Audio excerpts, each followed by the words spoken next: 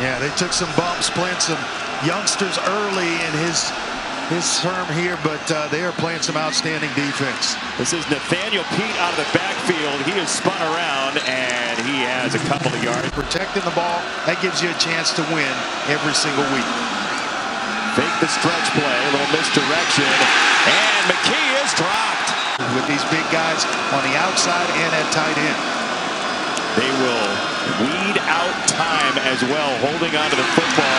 Peat breaking tackles, and Nathaniel Peat memorizing each and every step of a play. Yeah, and then just getting it out in the huddle, just being able to give it to the other guys in the huddle is a tough chore. He's got a Peat back in, counter play. But ever since then, they've kept pace with Arizona State. Short pass, incomplete. We would use misdirection against Stanford. McKee down the middle for Humphrey. People talk about arm angle, but pace of the ball is important too. Extremely. Pocket collapses this time, and down he goes. Down at the bottom to Humphreys.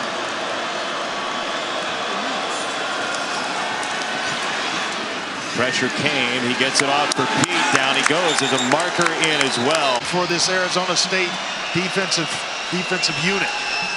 First down for Stanford. Pressure at the face of McKee. We saw Soley back in after the targeting foul. Kept him out for the first half of this game. Back to the bread and butter on the slant for Stanford. That they've crossed midfield now.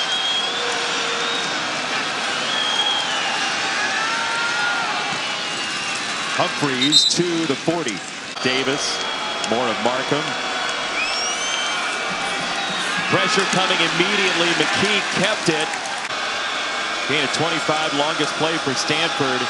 And now Peat looking for an avenue, and off the spin, he just kept running into maroon jerseys. It's rated so high. Stretch play goes nowhere, engulfed. Right away when he joined the ASU staff. Yeah, he said I was done dealing with him. I didn't want to face him anymore. Soley got in there, and this is juggled and eventually intercepted. Jack Jones had it first. DeAndre Pierce runs away with it, and Dad, there's your pick six. Trained hard. I got Wilder in this one. I'm just amped for it after hearing Clark talk about it, how excited he is for it. Second down, McKee. Jurasik didn't have it dislodged. Oh, wow, he hung onto the ball. At Stanford. That one to the sideline, a little back shoulder. Basically everything through the air for Stanford. Incomplete. That was too hot to handle. Almost exclusively to the passing games you're talking about. Here's a run on the draw, and that's not going to go for Peat for much more. An interception and a little handoff or flip for a touchdown. This is Nathaniel Peat.